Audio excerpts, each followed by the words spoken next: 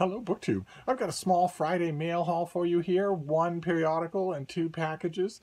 I think more mail is on the way, but this is all I have so far. And the periodical has been beaten all to hell and gone because I read it and I'm rough on my things. It's the New Yorker, the new New Yorker. With a cover, you've got face masked people going in and out of a subway station with flowers growing to enormous lengths coming up out of the subway station. And my first thought, I always try to understand New Yorker covers before I get any kind of contextualization. And the only kind of contextualization you're going to get is going to be the news of the day and also the title of the painting. I try not to look at either of those. I try to figure out what it is. And my first thought was the return of allergy season. But it turns out no. The painting is by Liniers, Lieniers, an artist with one name, and the title of it is Springing Back. So it might have to do with the the change in time zones. I have no idea. But this was a very I beat it up a bit, but this was a very good issue. I want to go through just a couple of things with you, especially for those of you who don't take the New Yorker. Like, for instance, a writer writes in, Siddhartha Mukherjee wrote an article in a recent issue about COVID-19 and about the various infection rates and why they've been so different in some places to other places, and some of the reasons for that. And one person writes in from Memphis, Tennessee, and says, Mukherjee points out that the apparent resistance of certain populations to the SARS-CoV-2 virus may be the result of a memory implanted in their immune systems by prior exposure to related pathogens. That if you've had something close, if you had something roughly close to this thing, you might have a greater immunity. But the author goes on, immunological memory could also account for the dire consequences of the virus for older individuals in the US, Europe, and elsewhere. People with more years' worth of stored up immunological memories may experience a cytokine storm that produces a widespread inflammatory response, resulting in blood clots and organ failure. This should be sobering for those people who have experienced a mild case of the virus.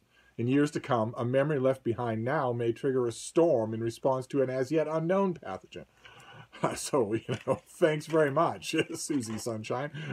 Not only do you have enough to worry about with the pandemic, but now having got off scot-free with a mild case of it could still be something that comes back to haunt you. I swear there are almost no upsides to this thing. But there were more optimistic. There were more optimistic things in here. I want to just flip through here and see. Let's see here. There's an article by Jane Meyer on the Southern District of New York prosecuting Donald Trump. There's also Shouts and Murmurs. Those of you who are not all that familiar with the New Yorker, is their one-page comedy routine. This one is by Paul Rudnick, and it breaks down the details of police procedurals. Now, it does this for TV, but it could just as easily apply to books. It made me think automatically of March Mystery Madness, because some of these things are spot on. Let me see if I can find a couple item number 2 in the list that he gives here. He gives 13 essential characteristics of a police procedural. Item number 2 is the detective has at least one small child, and visitation rights are limited to the night he finally captures a serial killer after a tense, violent standoff.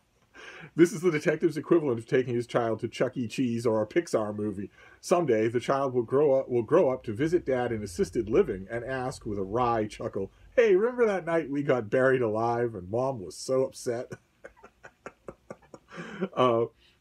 Let's see here. Wealthy suspects will be interrogated in the glacial parlors of their immaculate townhouses or estates as a silent, uniformed servant offers beverages. Wealthy suspects, even if they're the grieving parents of a murder victim, are always guilty of being wealthy and of wearing pearls, cardigans, and headbands. And they will say such things as, quote, we'd gotten back late from the club and there was blood in the foyer. And I liked that a lot. I like that a lot because I'm reading a lot of police procedures. I'm reading a lot of murder mysteries in March. But then there was a great article by Jennifer Garnerman. I don't think I've ever read her before, but I really like this article on the Pierre, a luxury 5-star hotel in Manhattan, and how it has been affected by the pandemic, devastated by the pandemic, laying off 90% of its employees, having 10% occupancy. It brought back memories because for a long time in the naughty oddies and in the late 90s, I had a friend who lived at the Pierre. He lived at a penthouse in the Pierre, so I got to know the place fairly well. Every time I'd go to New York, I'd at least visit him before I made the rounds of other people that I was visiting, and I got to see what it's like. They have a co-op board for a handful of condos. You can buy and live there. It's harder to get into than Fort Knox. But they also have residential suites and rooms. The rooms can sometimes be $3,000, $4,000, $5,000, $6,000 a night. But a lovely place, and heartbreaking to think, there's one of the many, talk about not having any upsides. One of the many things I thought about when I was reading the piece was, boy, the full reckoning of the damage that this pandemic has done and is still doing. Who knows when that full reckoning will happen? Who knows? We're still taking a full reckoning of the Great Recession, of George W. Bush's Great Recession. So who knows how long we'll be figuring this thing out. And then the great Roz Chast, the New Yorker's greatest cartoonist, has excerpts from Henry David Thoreau's Secret Diary that aren't nearly so dude bro. They're not nearly so nature crunchy granola. One of them is April 5th. This whole pond thing is the stupidest idea I've ever done, and that's saying a lot. I hope nobody sees this. May 23rd is twisted my ankle while hiking today. Trees are the worst. September 14th is the thing about the outdoors is that 98% of the time, one is either too hot or too cold. The row that we don't see. That's hilarious. But let's see here. There was Louis Menon did a really good piece on the free speech movement at Berkeley. There's a crowd, and that person right there is well known to me. I know all the other names in that crowd by repute from having read about this movement, but that person right there, a little bit better known to me than that. And it's a really good piece. But one of the things that really struck me about this issue was the short story. I just read this author's debut work. This is The Case For and Against Love Potions by Imbolo Mbui. And I thought it was terrific. I really liked it. I'm always worried when I read somebody's debut work, and then I see them get a story in the New Yorker. I always think, okay, well, maybe the debut work had all the polish. Maybe the story's going to show what they're really like, and I'm going to be disappointed. But no, in this case, that shop-worn reviewer's phrase of an author to watch. And then Joan Akokela did a review of the new biography of Graham Greene. And did it in a way that is very typical of the New Yorker, where they go just an ungodly amount of time without talking about the book. This thing spends 4 pages of 3 columns each just talking about Greene, just summarizing, writing about his life. Now, this is a terrific writer, so I didn't mind that at all, but naturally, as a reader and a book reviewer, I was curious to know what would happen when the review finally got around to talking about the book. And it's a hammer blow. I want to read you the pertinent paragraphs. The Unquiet Englishman is what might be called a Monday-Tuesday biography. On one page, it tells you what Greene did on a certain day in, say, June of 1942. On the next page, it tells you what he did the following day, or 3 days later. This method surely owes something to the fact that Richard Greene, a professor of English at the University of Toronto, edited a collection of Graham Greene's letters. That's the author of this biography. No relation to Greene. In other words, he knew what Greene did every day and thought that this was interesting material, as it could have been, had it contributed to a unified analysis of the man. Mostly, however, the book is just a collection of facts. Trips without itineraries, sex without love, jokes without punchlines. We look for the beach, but all we see are the pebbles. Neither are we given much in the way of literary commentary. That is not a capital offense. Many good literary biographies have excused themselves from the task of criticism. But if we don't get the man or his novels, what do we get? Graham Greene was an almost eerily disciplined writer. He could write in the middle of wars, the Mau Mau uprising, you name it. And he wrote quite strictly, 500 words per day in a little notebook he kept in his chest pocket. He counted the words, and at 500 words he stopped, even, as his biographer says, in the middle of a sentence. Then he started again the next morning. Richard Greene's book often feels as though it were composed on the same schedule. Many of his chapters are only 2 or 3 pages long. This engenders a kind of coldness. And I'm wondering, any of you who've read the book, if you agree. If you agree that it's, for instance, that it's a very different reading experience than Norman Sherry's 3-volume book on Greene. Those of you who maybe have slogged your way through all of that. There was a music appreciation piece by Alex Ross that I didn't read. I may get to it, but it doesn't seem to be on any kind of music that I like, and so maybe it would turn me on to something that I like. And there was also a movie review, a review of 2 movies by Anthony Lane. But although I subscribe again to The New Yorker, I don't read Anthony Lane, and never will again until he officially apologizes for including autoerotic fantasies in a review of a children's movie. He did that in the pages of The New Yorker. They, as far as I know, didn't even discipline him. They have caught the virus of the 21st century so bad that any kind of note anywhere, even if it's 100% scathing hatred, is cool. Yeah, we got attention. That's all we really care about. We don't care about the quality of it. We don't care about hundreds and hundreds of readers saying, I've subscribed to The New Yorker my whole life, but I'm never going to read the back of the book again because you let this author do this and kept him on the staff. I assumed when the piece was written that he would be fired immediately. An utterly disgraceful and completely unprofessional thing to do for an author I really like. Did really like. But such was not the case. Such will not be the case in the 21st century.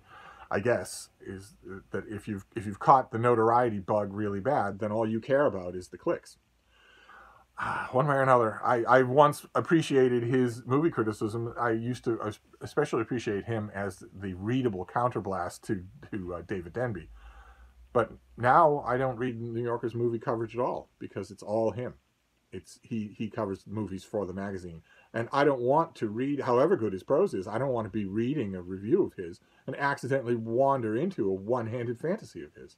I think it's an absolutely scandalous thing that the magazine kept him on. They should have sacked him if he didn't quit voluntarily, one way or another. So I had to skip that part.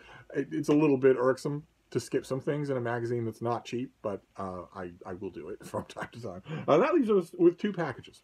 I don't know. There might be more. It's a beautiful day here, so we could get more mail. What is this first one? Oh, okay. Oh, all right. This is, I think this is a double. Maybe not, though. This comes out in mid-June. It's something I'm very much looking forward to. It's a work of nonfiction called Everything Now, Lessons from the City-State of Los Angeles. And it's by Rosecrans Baldwin. Who is, I don't know if he's going to be pictured in here. I dread the sight of gray hair on his head, but maybe not. No, there's no picture, but he's was, when I talked to him last, a fairly young author, and he is omnivorously curious and terrific to read. So whether it's a novel or a work of nonfiction, he is well worth your time to find and explore. If you don't know this author, pick anything from his backlist, or order this. Get your library to order this thing, or if you're flush with cash, pre-order it from Amazon or your bookstore, because whether or not you're interested in the subject of Los Angeles, I myself am not. I have found that Los Angeles history is usually just awful. It's usually just awful.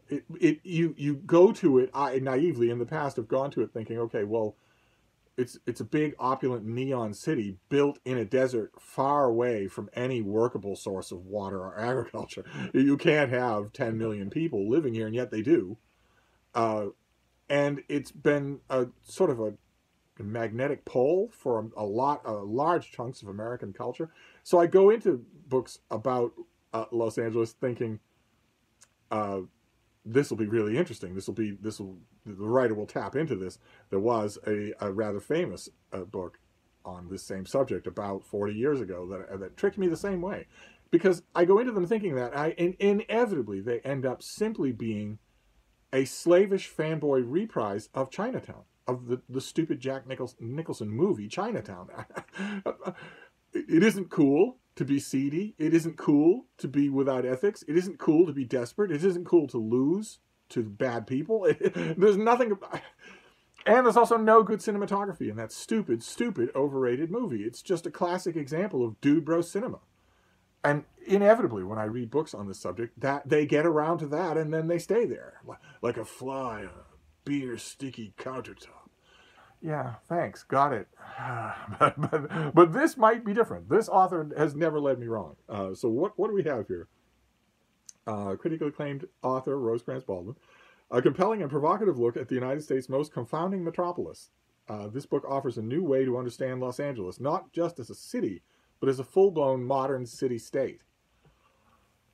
America is obsessed with Los Angeles, and America has been thinking about LA all wrong for decades, on repeat. Los Angeles is not just the place where the American dream hits the Pacific. It has its own dreams. Not just the vanishing point of Americans' Western drive. It has its own compass. Functionally, aesthetically, mythologically, and even technologically, an independent territory defined less by district borders than by an aura of autonomy and a sense of unfolding destiny. This is the city-state of Los Angeles. Okay, well, I'm hooked, I admit, despite that preamble. I'm hooked. I would have been hooked anyway. I'll read anything that this author does. But I like that as an approach. Okay, all right. So I'm hooked. So this comes out in mid-June.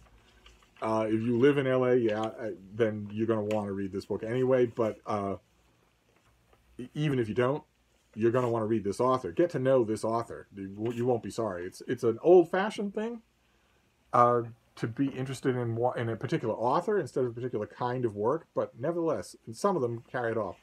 And then we have the second package here, and it's from Amazon.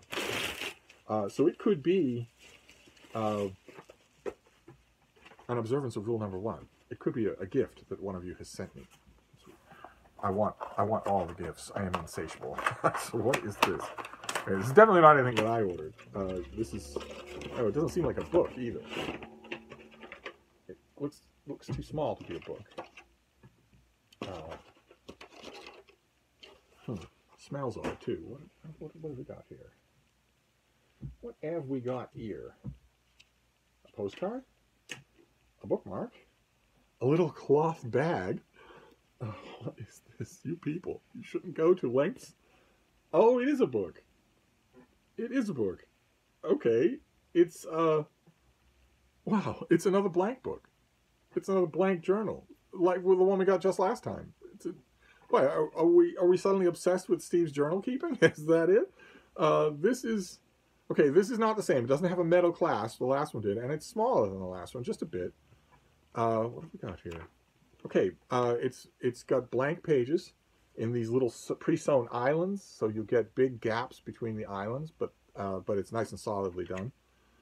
And it's a lot of pages, and then you just wrap this around it like that and tuck it in there for a journal. I'm not sure that these pages might be a little too small. I'm not sure about that, but I like it. It's very graceful. The one I got last time, I was debating, what to do with it, because we're well past the halfway point of March, and I keep a journal every day. So should you. You absolutely should. Those of you who are writers, no objection whatsoever, no debate at all. You absolutely should keep a journal every day if you're a writer. But even if you're not, there's a wonderful clarifying effect, a calming and clarifying effect to sitting down either at the end of the day or at the beginning of the day and summarizing a discrete period of time with your own insights. Especially when you realize that in your journal you can be completely honest. You don't need to use the dodgems that we do when we're in daily conversation. You don't need to do that at all in your journal. You can be completely honest there with yourself, and about other people. But the ritual of sitting down, opening your journal, take a calming breath, and then look back. Either if you're doing it in the morning, then look back at the previous day. If you're doing it at night, then look back at the day you just lived. And The challenge is to rest the day and all of its moving parts into a discrete entry. And like, for instance, in this case, it would sort of naturally be, let's see here, let's open this up. In this case, it would sort of naturally be a page that big. One day per page. The practice, the objective there of summarizing, neatly and readably summarizing a day, readably because you are writing this for an audience. The audience is you, future you. The experience of doing that, once you get into the routine, the habit of doing that, is remarkably clarifying and calming. In addition to being a great exercise in writing, because you actually have a big, sloppy, unruly thing that you have to do in a limited amount of time and in a limited amount of space. A 10-page journal entry is a grotesque overindulgence. You shouldn't ever do it. These things come in one page, and it ought to be one page ought to be enough. And that's for a writing task. That is an amazing way to get your command of English to do anything you want it to do. Because the day is big and messy. Well, okay, you sit there, you take a calming breath, and you think, well, what are the imports of the day? Looking back on it, what are the things that stand out to me? What are the major impressions and why? Why those things as opposed to others? Also, what little details might future me want to know and likely forget? What's the brand name of the food that I ate, that I loved so much for supper? What was the route that the subway or the bus took to get me to the one place I went today? And needless to say, the bigger items, like living through a historic pandemic, the task of wrestling all of that into one narrative, that's what the one-page entry is, it's a narrative, is amazing. It's amazingly valuable on every level. Personal, yes, if you have no pretensions to be a writer, but professional, infinitely, if you do have pretensions to be a writer. So that's a call for journal keeping. Definitely, maybe I should do a whole video on that subject. And on that subject, I now have an extra blank journal in case that's the route that I want to go. Clearly, I mean, I mentioned this when I got the last blank journal. I have been thinking about moving out of the big black sketchbook that I'm using now. I have been thinking about it. It struck me all last year. I used the same volume last year, and it struck me as kind of unwieldy. Then I got a new one for this year, and I was using it, and it again struck me as kind of unwieldy. It doesn't just fit right nice and neatly to write in. It's this huge page. It's great if you want to include sketches. It's great if you want to tip in all sorts of documents or clipped out photos or magazine articles or whatever. But I have been thinking about switching out of it. And now I've got a couple of blank journals to choose from. And now I should look on Amazon or eBay or whatever and see what else is available. I don't even know. Once upon a time, I had a fantastic journal. Oh, I loved it. I think I got it from the same manufacturer for 3 years in a row. Big, thick, 500 pages of blank pages. It has to be blank. For me, it has to be blank. With a big, extra-duty, thick spiral. It was a spiral notebook. But the pages would never come out on their own. You would have to work to pull one out. It was this big, huge thing with a big black spiral on it. And I don't think those are made anymore. And I don't know where mine are. I should look around and see if I can find one. Maybe I have a label in the back that would allow me to, go online and look to see if somebody makes those anymore. But then again, maybe I don't want something that big. Maybe that would also be unwieldy. We shall see. This is all very interesting. So we got, I showed you the New Yorker, and I got a blank journal. Another blank journal. One of you sent it. Very, very, very grateful for that. And especially since it dovetails with ideas that I've been having, which is to move my journal. Catastrophic idea from a thematic level, because I started it, at the beginning of the year. And now what do I do with those 3 months? Do I just leave them adrift in one book that I'm never going to refill? I'm obviously not going to put another year in that volume. Or do I recopy them? Do I copy them out into a new volume? Or do I cut them out of the present volume where they're in, fold them neatly, and put them in a recess of the new journal? No idea. No idea. But in addition to all that stuff, we also got a book. Everything Now by Rosecrans Baldwin. Can't speak to the book, but I can definitely speak to the author. The author is worth your time, worth your attention. So that's the mail for today. We'll see if more comes. In the meantime, I'm finally going to shut up. Thank you, BookTube.